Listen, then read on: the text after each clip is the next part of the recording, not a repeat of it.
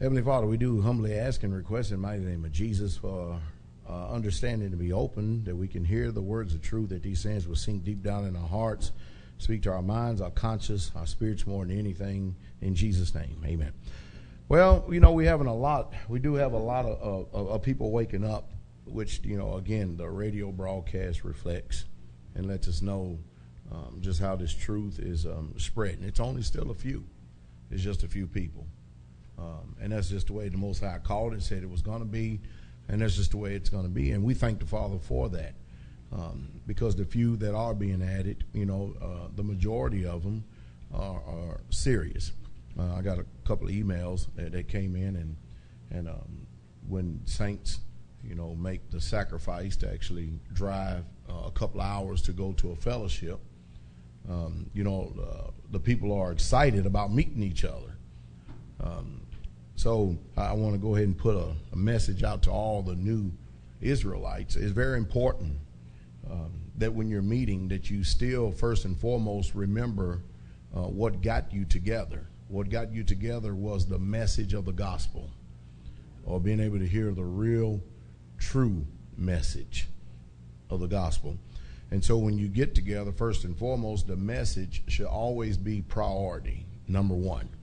You'll have plenty of time after the message to meet, greet, shake hands, hug, kiss, do all that other stuff if you haven't done it before the message. But remember always to put the message first. Always do, because you're going to hear stuff in this ministry like you've never heard all across the world, the land, and no matter what denominations or non-denominations you've come out of. Most people don't deal with a balance, especially when we're up against spiritual wickedness in high places that's hardly ever spoken about, much less talked about in the time that we're living in now. It seems that ministries all across the land have adopted a hands-off attitude against the devil. You can read about the devil. You can see clearly that when Jesus came, he clearly ripped the cover right off the devil and exposed him for exactly who he was.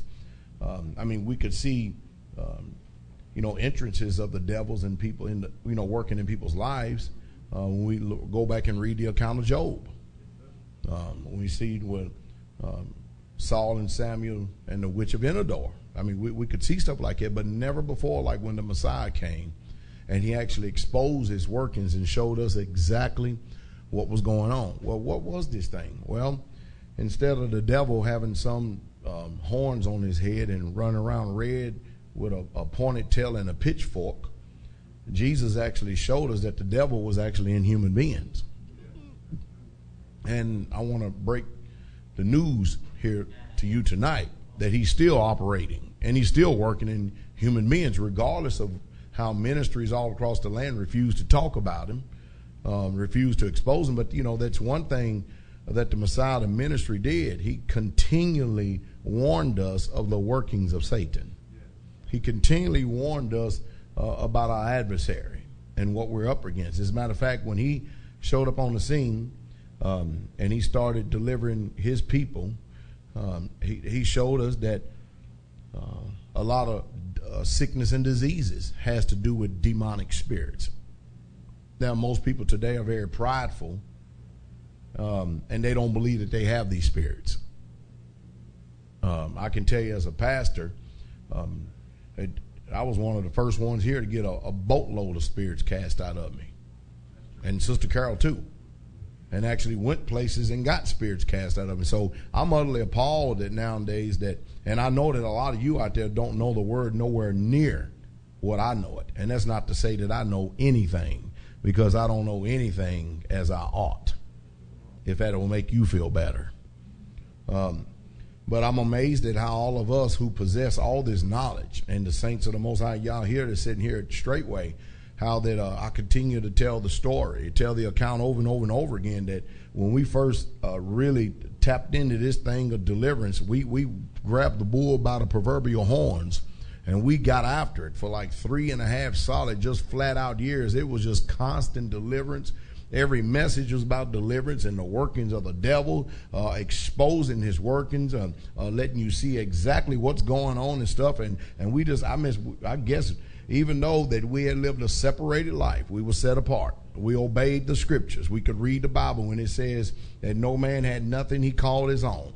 And a long, long time ago, when it wasn't popular to live in what you call a community, when we were scorned, mocked, derided, chided, ridiculed, called everything under the sun, cult, fanatic, crackpot, crackpot, or whatever you want to call it, by many different proverbs and bywords and stuff, yet and still we hung in there. We've had many what Elder Doug refers to as high tides and low tides. We've had many ups and downs and stuff, and I'm literally appalled at the time that we're living in now, when we can see the spiritual bankruptcy, we can see the moral decay that is going on in the time that we're living in right now. We can see the society is literally falling right before our very eyes right now, and nobody is equating this to the workings of the devil. Hardly ever, if any. And if you were here last Passover, and if that was one of your first, second, third, fourth, fifth, sixth, seventh, eighth, ninth, or 10th deliverance service, you always marvel every single time. So we have not ran away from the teachings of the Messiah. Matter of fact, we've ran to them, obeying what the words of the prophet says, that, we need to search for the old paths. We need to seek for the old paths. And when we find them, we need to walk in those. And when we find those and we walk in that path, we end up finding rest for our souls. So I marvel at all you holy people today who can read books and get deliverance. That didn't happen with us. We could read books, and then we had to put the practical application in, and we had to really get busy. I mean, we have a lot of war wounds on us, a lot of blood. You can call it blood and guts, couldn't you, brother? Hallelujah. We've learned a lot of things the most painful way, because there's nothing but a thin piece of carpet, and then up under here is nothing but solid concrete. And when you hit that floor a few times, boy, it kind of hurts a little bit, don't it? But it does give you an everlasting reminder, doesn't it? But I'm a marvel at all you people today who are sanctified holy, and you didn't follow Christ nowhere near to the level that we followed at. And y'all forbid for us to compare ourselves one to another. I've always believed that a man or woman only follows God as much as they want him in their life and in their heart. And while we were making all these sacrifices in the midst of what you'll call an economic boom, and while nobody was even thinking about y'all, everybody was running to and fro and doing their own things and stuff, we were making the sacrifice and doing all this, and discovered that we had an abundant supply of devils in us. And so we got to work. And there's a lot of people who started with us that are no longer with us, and I thank y'all for it, because I hope they never come back. Because if they come back, they can't come back to live here, if you understand what I mean. Oh, hallelujah. No, you can't come back and live here. Hallelujah. And of course, they know that too, so that's a good thing to keep them away. Hallelujah. But I tell you what, we've had an extraordinary amount, an extreme amount of devils cast out of every single one of us, from myself, the elders, the sisters that have been here for a while, the people who have been here like 5 years plus, who have been diligent. Everybody is not diligent in the ministry, but to those who have been diligent in the ministry, we have a testimony. We have a serious testimony that he is real. Now, since the enemy knows that we know where his six is, we know exactly what he's doing. And we're not ignorant, just like the Apostle Saul says, of the devil's devices. Now, the rest of the world can keep ignorance of the devil's devices, and they can keep on suffering, but we are not ignorant of his devices. So we try to spread this wealth of knowledge and this wealth of understanding to the remnant, to you, those of you who are the real true Hebrew Israelites. We try to get the word to you so that you can go out and make disciples, and then they themselves can become Israelites as well. But in order to be an Israelite, you have to do the work of an Israelite. You have to do the same work that the Messiah commissioned the apostles to do, which they passed on down to the rest of the disciples. That work is still going on till today, because I don't see the New Jerusalem coming out of heaven. I don't even see the King has even came back yet, because if he has come back, we missed him then, hadn't we? Because this world is in a bad condition, and if this the kingdom, boy, we're defeated already, aren't we? So we know that he has not come back a second time. His Holy Spirit is alive, available, and well, and it's still operating today. So I want you to understand that regardless of what people refuse to do, whether it be through knowledge and understanding and refusal to do it because, pride runs very deep in a lot of people. Most people can't never imagine somebody actually praying for them as wicked as we are. You understand what I mean? I've had pastors go to a church that I was unfamiliar with. And we drove a couple of 100 miles to even get there. And he had another pastor with him from Africa. And I've often said, and the people would tell you, I said, it's a shame that America has all these so-called evangelists going around evangelizing the world with this sorry, sick brand called Christianity, when the truth is we need the world to come and evangelize to this immoral, this wicked, homosexual, faggot, whoremongering, drug users, satanic society. We need the world to come and evangelize. We need the people that in the backwoods of the Congo to come and civilize us. That's what we need today. Because we're screwed up big time. And when I look out and I see all these things that are taking place, and I see all these things that are happening, I do marvel. I am amazed how that people today don't have no spirits at all. Just making an utter defiance and adopting a defiant attitude towards the Gospels, which the King, when he came, showed us the devil. Are you not amazed, saints? As much as we've seen, places we've gone and things done, I've been to places and cast spirits out of people. I don't care where I go, from one end of the United States to the next, they all act the same. Don't care. I don't care. That's how you know that the devil is alive and he's working. So the King spent a lot of time talking about him. We spend a lot of time talking about it because that is who your oppressor is. That's the one who is making your life a living hell. Now, what the enemy is doing in the time that we're living in now is a thing called reverse psychology. See, now we're in the age of wisdom. We're in the age of imparted knowledge because the Bible told us clearly that knowledge will increase. And because knowledge has increased, people have gotten increasingly worse. Am I making sense? They have gotten increasingly worse because now we've learned how to justify. We've learned how to rationalize. We've learned how to deceive our own selves. And let's just use old-fashioned language. We've learned how to talk ourselves and everybody else out of everything that is true. So he's using reverse psychology now. And the psychology is that the thing that the Messiah exposed of old, you don't have it today because we're in a new dispensation. Yet and still, we see humanity getting worse. So when you get all this education and you have all this pride that is stinking like a septic tank, the last thing you'll do is equate and put two and two together and start cleansing yourself, because the Bible does say this. While you thinking because Christianity has taught you that the only thing you need is so-called repent, confession, salvation, and that's it. That ain't what the book teaches me. And somebody need to tell you what the letters of the renewed covenant is all about. Now, I just got finished saying a statement that's really diametrically opposed to each other. Because the renewed covenant is not letters written by an apostle. The renewed covenant is the same covenant written on the tables of your heart. But because we've been conditioned and trained very well, we do not know how to talk while we're educated. All the letters that Paul, the Apostle Paul, which America so-called esteems so high, are not scripture. Not a one of them. As a matter of fact, he does spend a lot of time quoting scripture.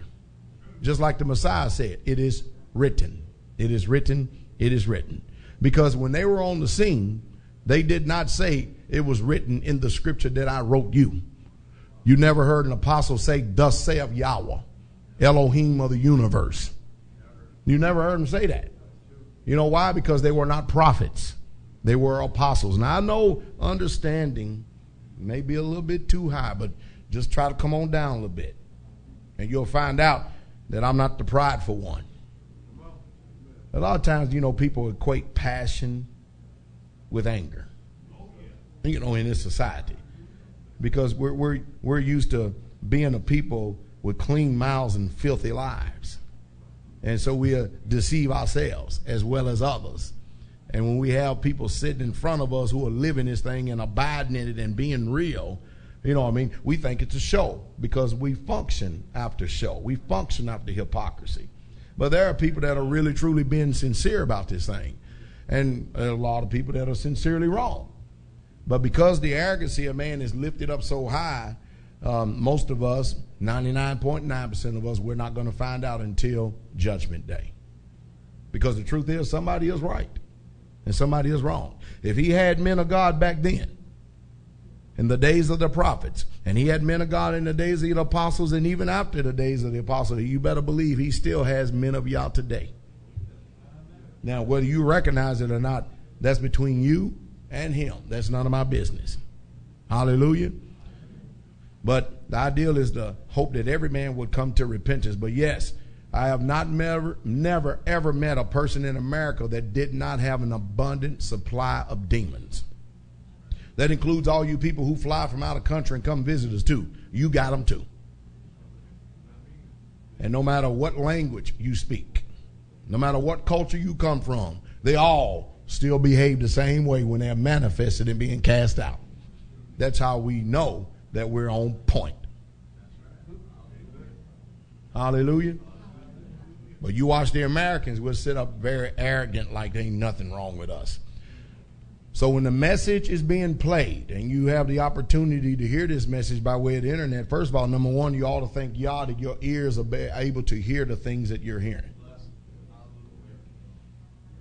Hallelujah.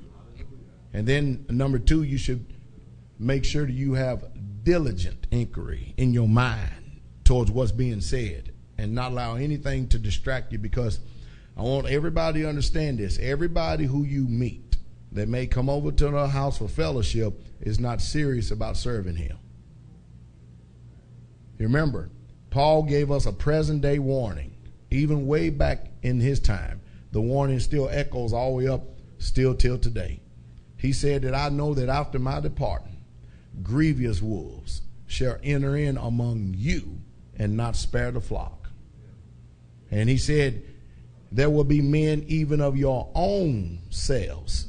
They shall arise and speak things which they ought not, and for the sole purpose to draw away disciples after them own selves. So the warnings are very clear. It's there. He warned us about, as there were false prophets among the people, there will be false teachers among you. He warned us about false brethren. He warned us about false teachers, false apostles, deceitful workers. The warnings go on and on and on and on and on and on and on. It goes, it's there. It's written right there in what we've all been trained to call the renewed covenant. Hallelujah. But hey, the book is clear if you're a student, but you need to get about your Father's business. We need to do some serious deliverance. And we need to be doing it in these homes when we get finished with the message, because usually when we get finished with the message, that's when the demonstration of the power is supposed to take place. After all, you spent a couple hours running your mouth. Shouldn't we, the preachers, teachers, isn't that right? Disciples. Now, shouldn't we get about our Father's business? After all, that's before I get on here tonight's study, which won't be long. Let me go over here to turn you over here to Matthew 28 real quick, and let me show you exactly what the words of the King and what he said.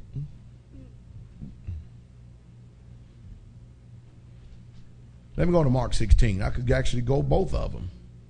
Matter of fact, we may even go back to Matthew 28, but we're going to go to Mark 16, all right? And of course, everybody knows exactly what I'm going to be reading when I go to Mark 16. It's almost hallmark. So we're going to start at verse 14. Mark 16, verse 14, 15, 16, and we're going to read all the way to the end of Mark 16 to verse 20. So we need your undivided attention. So the warning, saints of the Most High Yah, is do not allow the spirit of sloth, apathy, and complacency. And remember, the woe is unto those that are at ease in Zion. You need to remember these words. Now, it's impossible for you to remember these words if you're not a student of this word.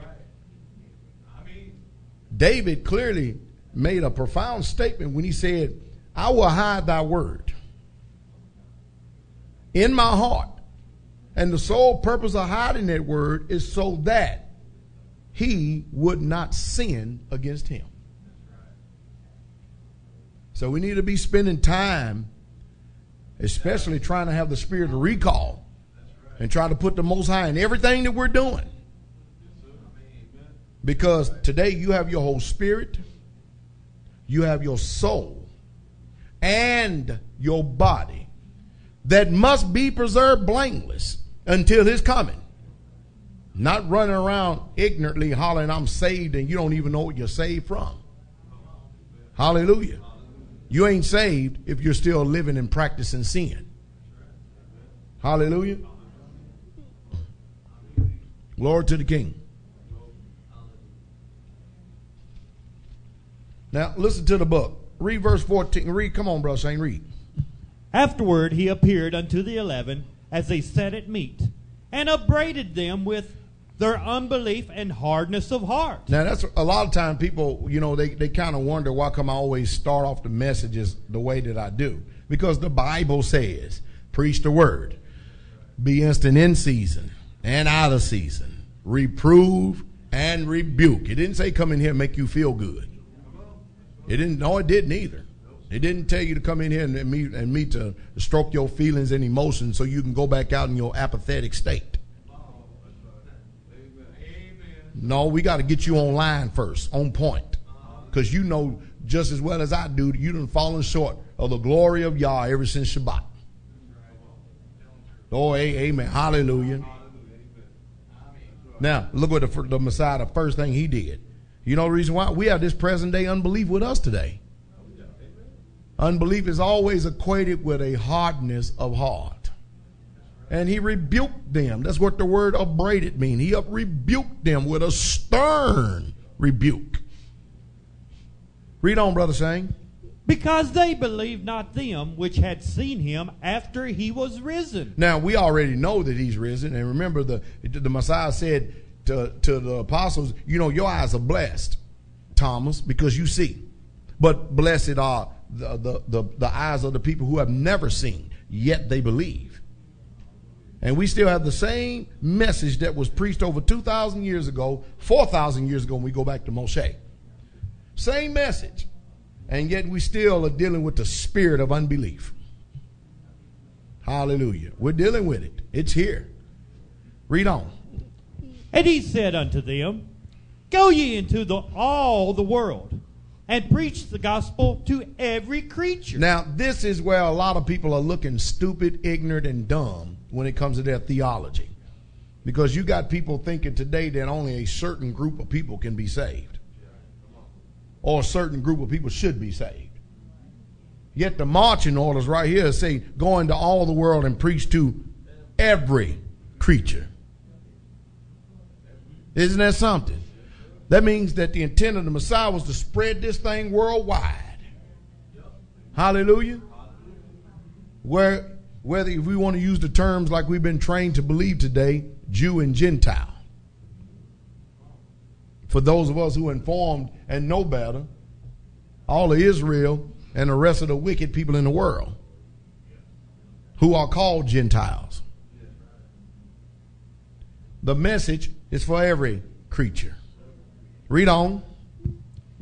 He that believeth and is baptized shall be saved, but he that believeth not shall be damned. This is where I try to preserve the conscience and the minds of people. Because the first thing that happens when you receive the knowledge of the truth, you want to go and you want to tell everybody because you have a lot of joy inside of your heart working. You got it. The light bulb is on. But then you run up against a brick wall real quick because you find out that people is not as interested in this king like you are. So we can save you a lot of heartache and time. Huh? The king said, he said, he that believeth and is baptized. In other words, the one that believe, they will take action. They shall be saved. Now, we've had an abundant supply of people come and be baptized, and we never hear another word from them ever again. Let me tell you what Jesus told Judas. It'd have been better for that man to have never known the way. It'd have been better if that man had never been born. Yeah, that's what he told the disciples. You know, for people to toy around and think that they can play with the eternal king of the universe. He gives you a prescribed way of salvation and have you to do it. Your heart get convicted and you get baptized and then you go right back off into the world. And, you know, Peter wrote about that too. James talked about it too. They call you dogs. Has returned to its vomit, and the sow that was washed to a wallowing in the mire. That's why we're in the messed up condition we are today, because every time you cut on the TV or you go look at somebody so-called preaching and teaching, and all we get is these flower child messages that never bring about any substance. Oh, hallelujah. We're going to preach Christ. And Christ just got finished rebuking the disciples. And then he gave them some marching orders. Go out and do the work. Isn't that right? So the ones that believe, they take action. The ones that don't believe, they don't take action. And what is it to you if you give somebody the message once or twice and they don't take action? What you need to do is preserve your sanctity and preserve your peace, because you can't give nobody the Holy Spirit. You cannot open their understanding after you have done given them the message, and the Most High has not opened their understanding, because he is the one that's doing this. You need to turn the page. You need to do what Christ says. Take the dust, shake it off your feet, and go on somewhere else. And that's how you love people more than they hate themselves. Hallelujah. Americans are rebellious. You keep bugging them about something, they're going to resist more and more and more. Tell a child they can't do nothing in their teenage years and see what they try to do. Try to go right behind your back and do the direct opposite. As you get older, humanity sets in. Oh, hallelujah. Read, Brother Shane. And these signs shall follow them that believe. Mm-hmm. In my name shall they cast out devils. Well, we ain't got too many of them going on. We sure have a lot of people. We don't have a shortage of people running their mouth, but we have very few that are actually doing this. But he says the believers would do this, though.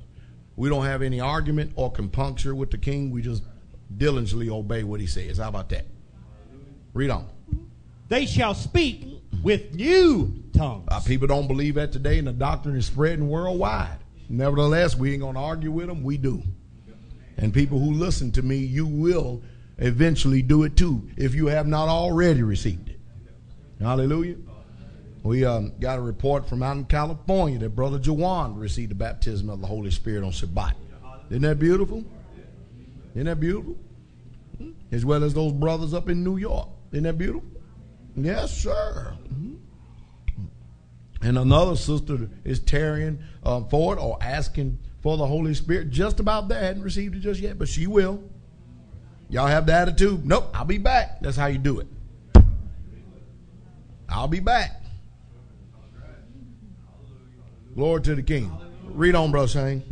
They shall take up serpents, and if they drink any deadly thing, it shall not hurt them. I'm not going to spend a whole 30 minutes explaining that verse just so you can get it when you hadn't even covered the first two parts yet. All right? But no, we don't hold no snake handling services. Hallelujah. And we don't go around drinking strychnine either. All right? Glory to the King. And they shall lay hands on the sick, and they will recover. So we do that, right?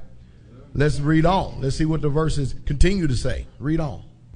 So then after the Lord had spoken unto them, he was received up into heaven and sat on the right hand of God. Mm-hmm. And they went forth and preached everywhere. They just preached to the black people. Everywhere. They preached to the white people. Everywhere. They only stayed in Europe. Everywhere. Just America. Everywhere. They were in Jerusalem and never left there. Everywhere.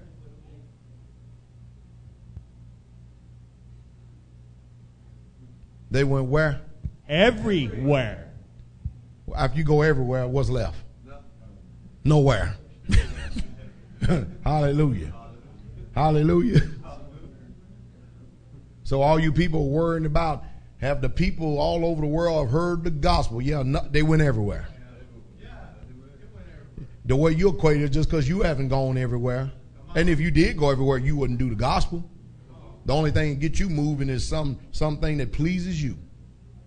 I'm going to go to the ice cream parlor. You call that everywhere. And you're going to minister by making a card and leaving some tracts. I did the Lord's will. Is that preaching? See, we don't redefine preaching.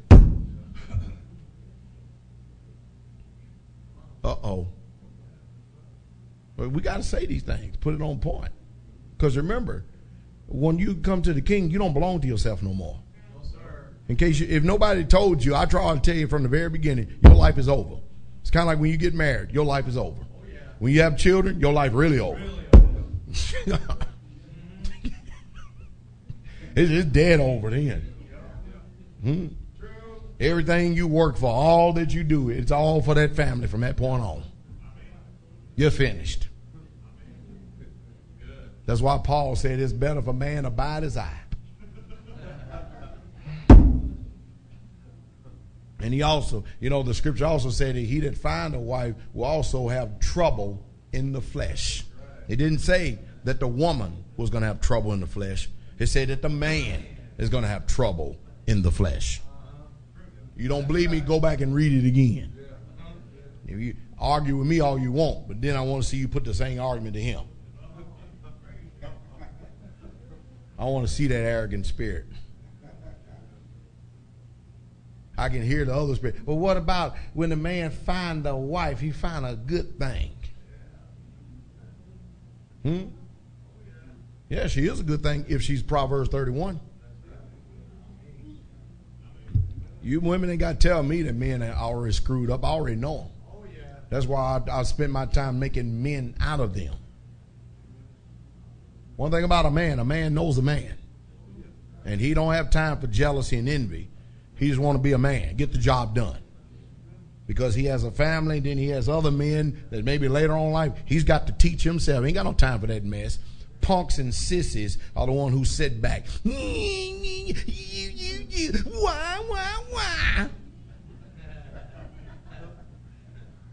Can you imagine David's army doing that?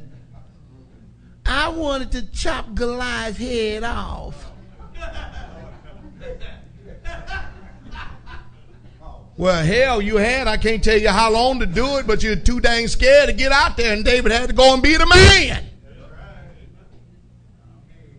He go chop the head off, and you want to stand next to him and get the glory.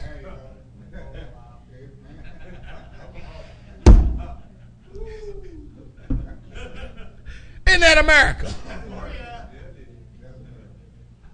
Oh, amen.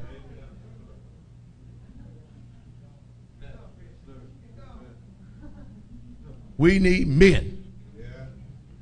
Glory to the King. Read, Brother Shane. The Lord working with them and confirming the word. What did he do with the word? Confirming the word. What did he do with the word?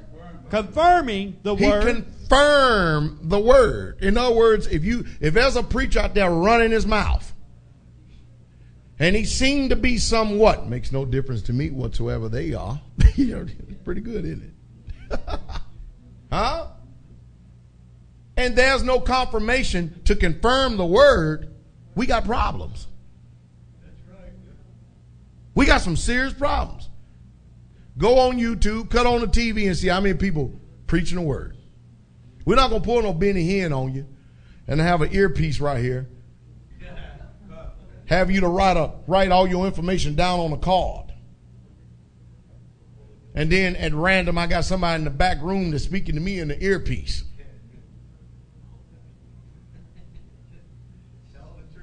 And on that card, you got your ailments, you got the name of your family members and your name and stuff. And all of a sudden, I look up to heaven and go, Helen. The Holy Spirit said there's a woman named Helen in here, and she has arthritis in her joint. And then you fall out. Ah! God, y'all shut up. Believe it or not, this stuff happens, and people still continually fall for that mess every day. And they will empty their bank accounts. See, you want to be rich as a preacher? Go lie. Just lie. You want to be poor? Tell the truth. I'll be poor in this world as long as I'm rich in faith. I'll take that one every time. Every time. Hallelujah. Ain't nobody mad but the devil. But the words right here said, and the Lord working with them, confirming the word. So all them preachers out there that stand on street corners, you think they got an audience out there they preaching to. They're only talking to their little cats right there in their little group. And they got a little camera out there, and they looking right in the camera. You think they're evangelizing the whole world. And if they do talk with somebody, the book says, when you go out and you preach the gospel, fight with everybody that comes down the street. If you can't fight with them, cuss them out. If you can't cuss them out, impugn their character. Is that the gospel? And yet people fall for this mess every day.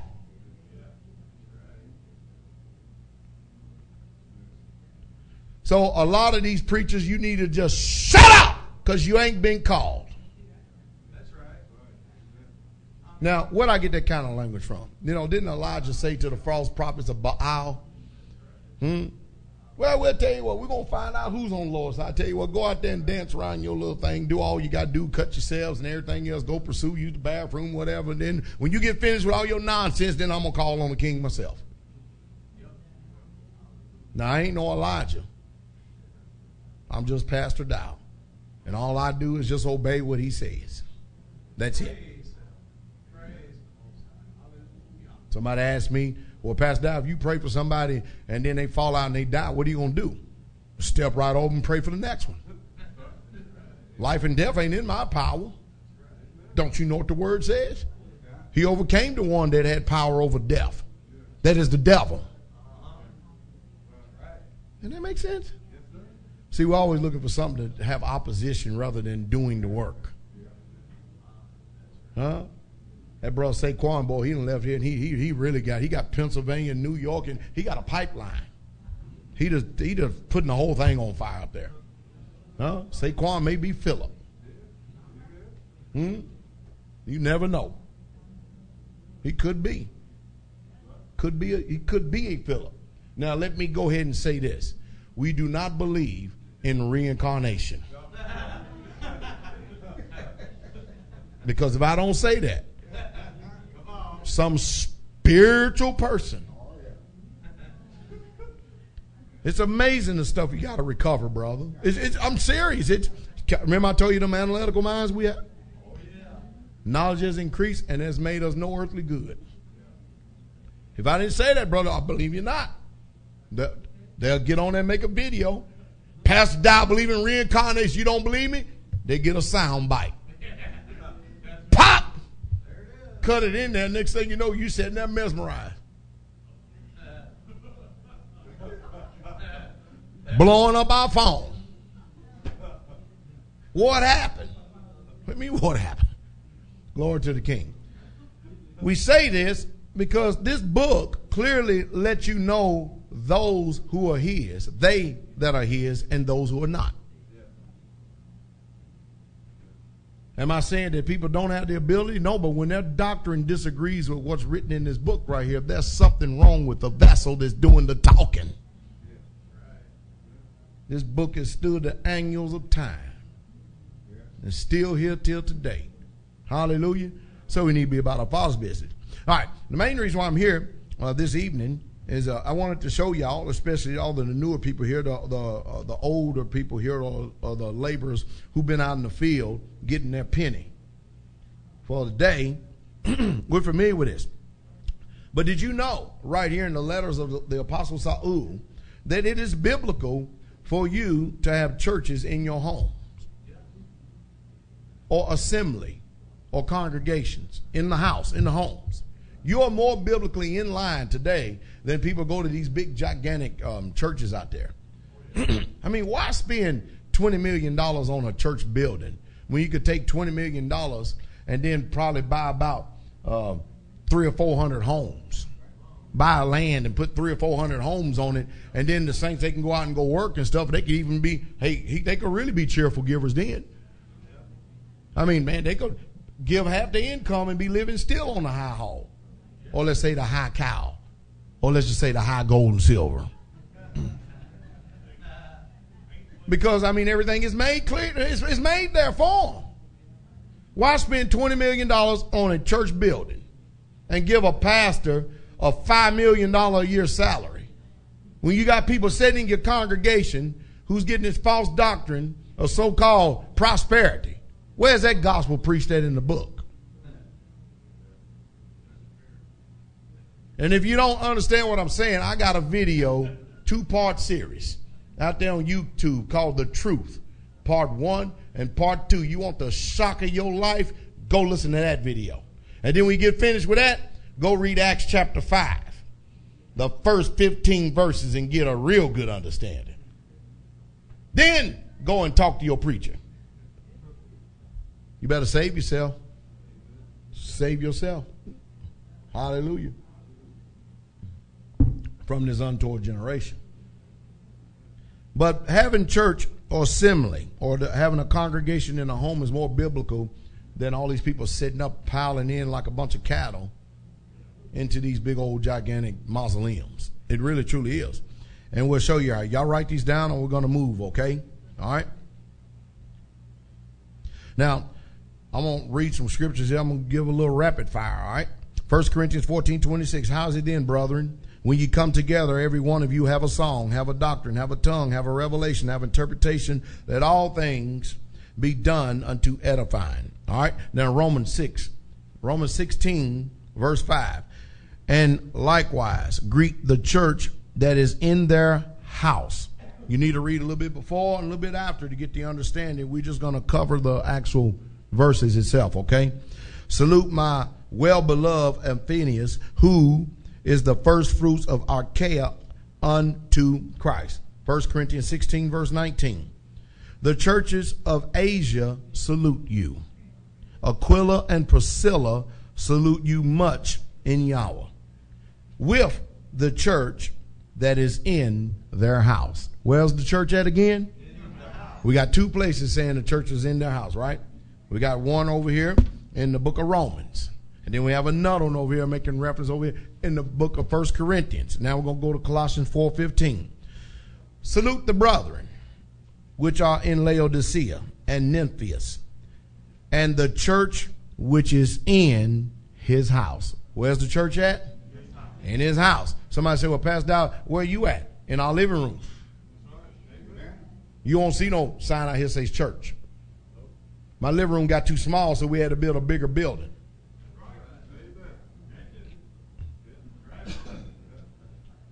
And if you don't believe it's our house, it's on our land. And we live here. It's just you've been conditioned. We going to church. I'm going to shock you for a second. How can you go to church when you are the church? Can somebody explain that one to me? How can you do that? Does not the book teach you are the temple of Yah? So how can you go to church? That's the problem. See that mind disconnect there? As long as it's just a place you go. Are you follow me? You'll never have any reverence for this house that you should be building him, which the Holy Spirit should be dwelling in. That's right. Praise. Hallelujah. Hallelujah. That's right. On point. Hallelujah. So we see again the church is in the house. All right. Okay. Let's see what in 1 Timothy 3:15 what he says. But if I tarry long, that thou mayest know how thou ought to behave thyself in the house of Yah, which is the church of the living Yah, the pillar and ground of truth. Philemon 1:2. And to our beloved Apphia and Archippus, our fellow soldier. A fellow what? Soldier. and to the church in thy house. And if you notice, when the saints of the Most High Yahweh were receiving the Holy Spirit, they were in the upper room. Why? Because Christ said, whether two or more are gathered together in my name, there they are, or there he is in the midst. So welcome to the end time remnant. The set apart people, the Hebrew Israelites, waiting on the second appearing and coming of our King. Now you're in part of the fellowship of the unashamed. Now you know in whom you believe in. Hallelujah. And we thank the Father for it. Don't you? Hallelujah. So don't think because you're not sitting in a building where there's 5 and 10 and 15,000. We will never have no building where there's going to be no 5, 10, 15, 20,000 people. Because Pastor Dowell will split that thing up into every state and ordain elders in each city. That's how we function. Like the early church did. Is that making sense? I mean, that's a good blueprint, right? You say you don't add to, don't take away. Isn't that right? Hallelujah. And the only way you can think the way I think is if you read this word.